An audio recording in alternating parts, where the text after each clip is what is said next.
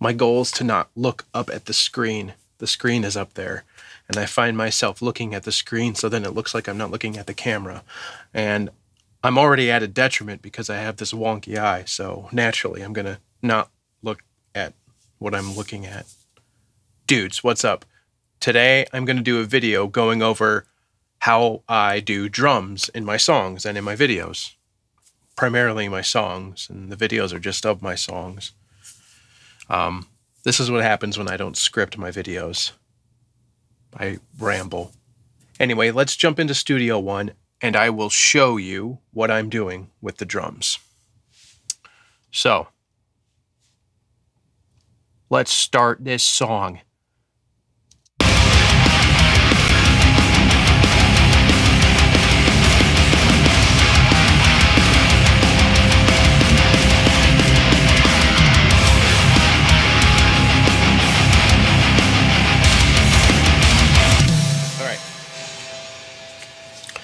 All right, so it may or may not seem like I have a lot going on, but first and foremost, I start with Superior Drummer, get out of here, Superior Drummer 3.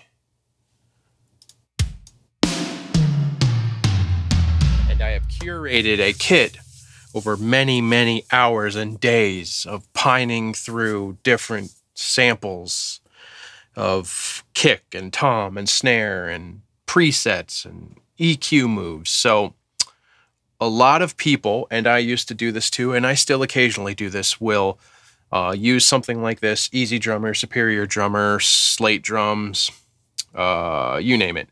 There's a few others, and they will have their drums programmed and then output to separate tracks. And like I said, I used to do that, but I don't entirely do that anymore because Superior Drummer sounds so good out of the box. I do use the mixer within Superior Drummer.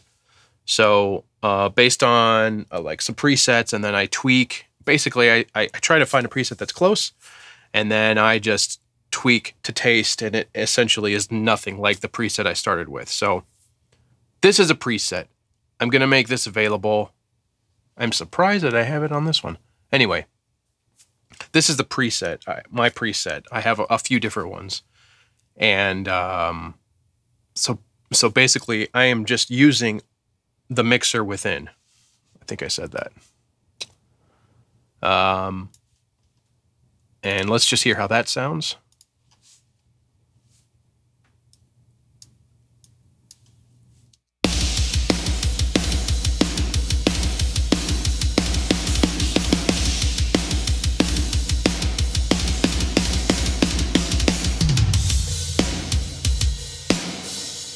Sounds pretty good. Sounds awesome. It's amazing that you can have drums that sound this good for a few $100s. Now I have that bust into a channel with some parallel compression. Now, many of you will probably have heard of parallel compression. That's a technique used by professional producers and studio producers alike. So basically what I have is I have that mix going into this channel right here.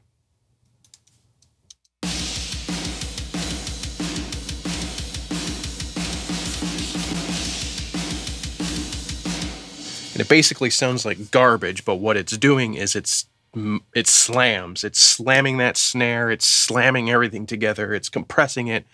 It's making it one big block of a waveform. So I tuck that in underneath my Superior Drummer. So let's listen to it again. I'm using the GGD Smash and Grab. Typically, I used to use the Slate Digital FG Stress, and I still occasionally use that. It just depends how I'm feeling that day, what sounds right. I bounce back and forth. On this one, I'm using GGD. And then I have an EQ basically cutting off the high end, all the cymbal wash, and a lot of that overly compressed low end. There's more sophisticated ways of doing this. This is like a nitty-gritty, down and dirty, quick and easy way. to get my parallel compression for my drums.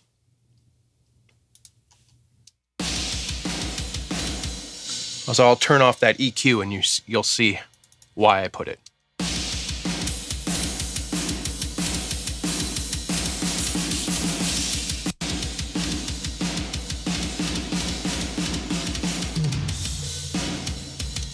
So you can hear that's smashing it.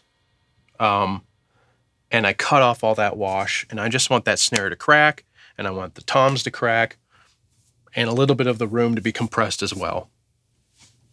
And like I said, that's basically like a cheater's way of doing it. So we'll listen to those together.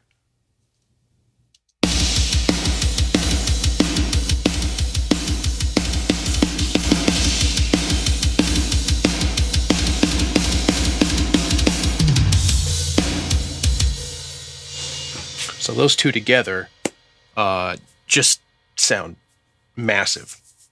For this track and a lot of my tracks, what I've been doing recently is I've been supplementing with GetGood drums. I love GetGood drums. I'm just so used to the MIDI programming within Superior Drummer that I can't jump fully over to it. So I will set GetGood drums up within Contact and use the room, a room mic for a snare, and I'll use the kick to supplement my kick. So what the hell am I talking about? Let's listen. So I have, like I said, GetGood drums, loaded up in Superior, did some tweaking with that behind the scenes so that I have my kick and my snare coming out separate tracks. So here's the kick.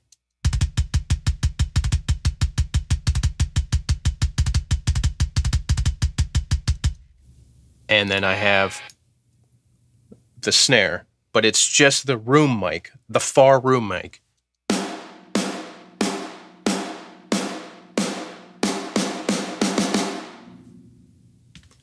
If we mix all that together,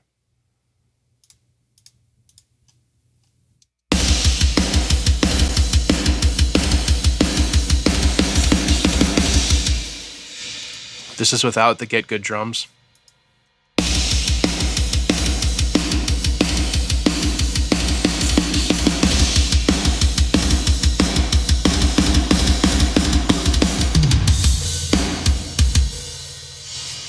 It just adds some more beef to that kick. And I like the sound of that room from the snare. Now, it's a little too much room hearing it on its own, but in the context of a mix, and like I said with my bass video, how important bass is to metal guitars, you got to think about the context of the mix. I'm not just, bouncing drum tracks and listening to them on their own for my audible pleasure. If I were, I don't think I would want this much room on my snare. But in the context of the mix, it sounds good. Now, another key thing that I have going on this track that's a little bit unique, I don't do it all the time. Now I have Superior Drummer. I have my parallel compression track. I have my GetGood drums kick. And I have my GetGood drums snare all bussed to a drum bus right here. And on that drum bus, I have some compression happening. Now let's see how much we have going on. I don't remember.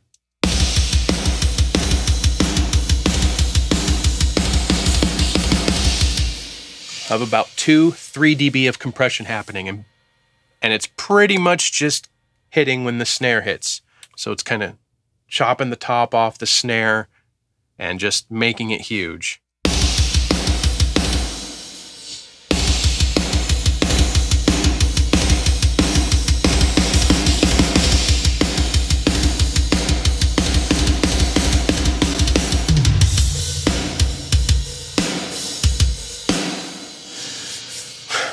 It's basically gluing that entire kit together, both Superior Drummer and the GetGood samples I have supplementing it. It's gluing it all together. And then I have some tape saturation.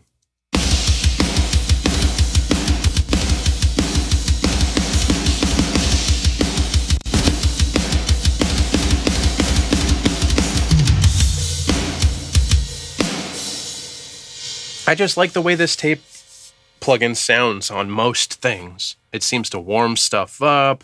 It seems to kind of roll off some of the real harsh high-end stuff. So that's what I have going on. And then I have that drum bus going to my master bus. Now, it is a good idea to mention what's happening on my stereo bus.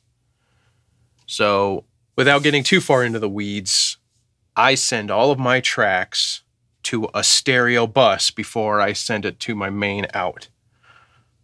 There's a lot to explain behind that for some of the new people, but basically I have a master stereo fader that I call stereo bus, and I top down mix. Now, some of you may have heard this concept bounced around quite a bit over the last year or so. It's not a new concept. Producers have been using it for quite a long time. But what I do is after I'm done tracking, I throw on my stereo bus processing at the beginning, before I add EQ to guitars, before I process my drums, before I process my bass. I have my stereo bus processing happening. And I'm not going to go into the settings right now because that'll be a whole long... That'll make this video longer than it probably already is.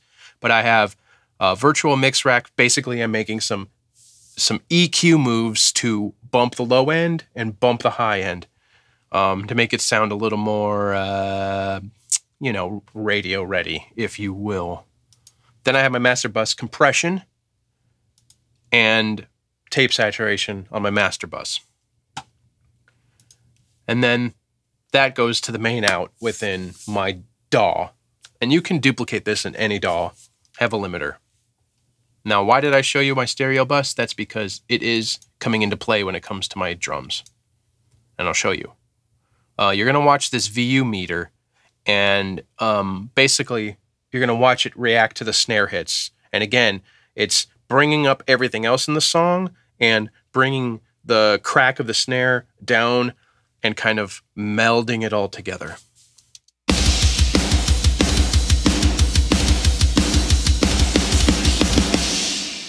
Now I kind of set it up so that I'm cutting off 2 to 3 dB when that snare hits. Now if you add everything into the mix,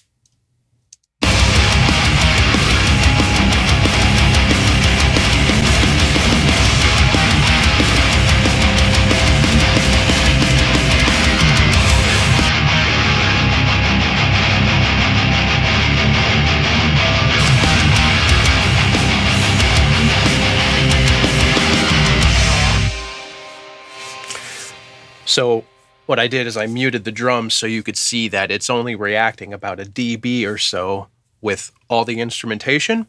And then when I bring the drums back into the mix, it's reacting about 3 dB when that snare cracks. And that's what I do to basically glue everything together. Now, I did not come up with this on my own. I stole this from Nolly GetGood of Periphery.